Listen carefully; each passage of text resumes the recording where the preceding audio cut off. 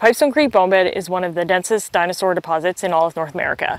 So we have something from 100 to 300 bones per square meter. And the location, the actual physical position of those bones relative to each other is very, very important. So what we have invested in this year is a 3D scanner. We're still like moving rock and, you know, crawling around and getting muddy and things like that, like all the great things, discovering new things. So yeah, the technology does not allow us to like see through the rock to find the fossil. Like this is not Jurassic Park. So it'll only show us the bones that are actually exposed.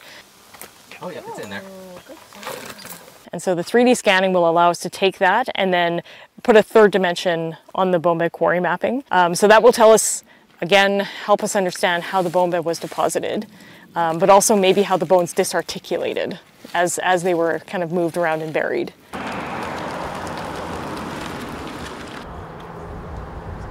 So this bone here is a predentary bone. That's from the tip of the beak of a Pachyrhinosaurus.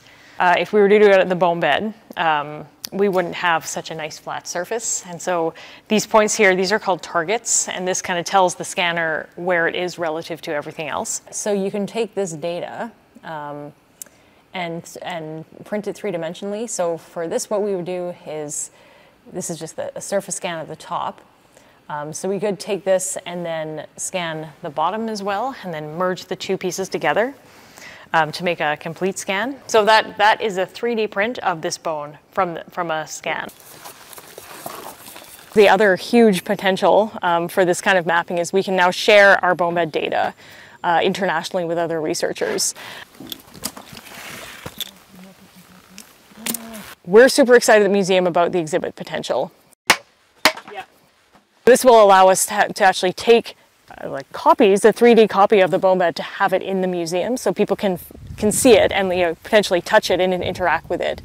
That's a rib bone here. That's a femur here.